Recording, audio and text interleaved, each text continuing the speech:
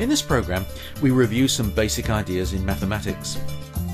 You may be familiar with these ideas, but you need to be sure about them, as they are fundamental building blocks for what's to follow in a course of mathematics for economists.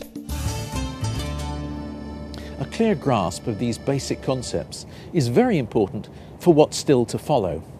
We're going to look later at concepts which build upon these basic building blocks. But even with these basic ideas, you can see how we can use them to understand some economic issues. How do people make decisions when the future is uncertain? How do governments make investment decisions and so on? So even these basic concepts are of value to us in understanding economic ideas. To better understand fractions and decimals, we've come to a small town in the Rocky Mountains where fractions and decimals are at the heart of the local economy. That's because the heart of the local economy here is gambling. So Steve, can you give us an idea of the place we're in and what this place is about? Sure, this is Central City, Colorado. It's about 40 miles straight west of Denver. It's an old gold mining town, once known as the richest square mile on earth. In the mid-1800s, it was a major gold mining mecca.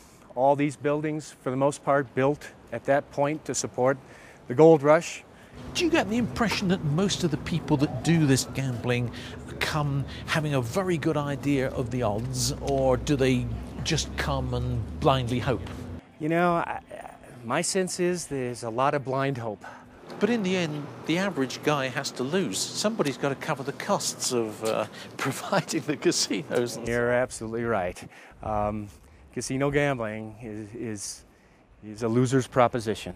9 out of 10 players on any given session will go home a loser. You're really looking for the big hit, and that's why people come back.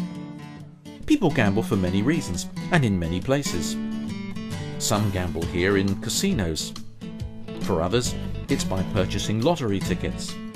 For still others, it's the stock market. How do people make decisions as to whether to gamble or not? When they gamble, how do they calculate the odds? Because calculating the odds gives you a chance of improving your chances of winning. The odds are that you're still going to lose, but you've got a better chance. You're less likely to lose quickly if you can calculate odds.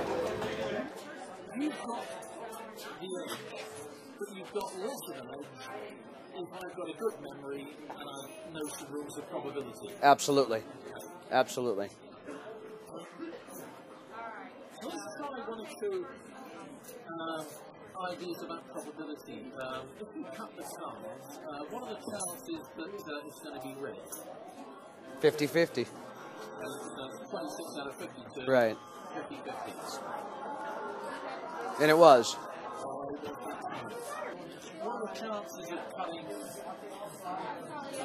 spade? Now we got 13 out of 52. 1 4 chance. Correct. So the odds were always against me. Right. So what are the chances of you cutting a king when you've got the whole pack of cards on? 4 of them are kings.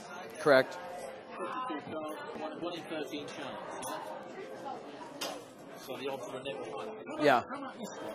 What are the chances of cutting a king and then if we do cut a king, we take that out and now we cut another king? What are the chances of cutting a king each time if after the first time we remove the card?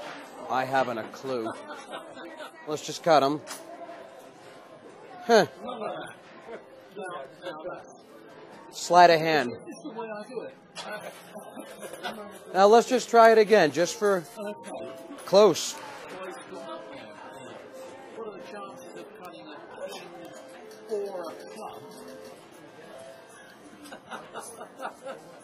I couldn't figure that out with a calculator. Now that's quite tricky because we can't just say 4 chances of it being a king, 13 chances of being a club. Eventually it might be the king of clubs. Correct. Okay, one last thing to have a go at. Could we just take the 480 down? You've done this before, haven't you? I have.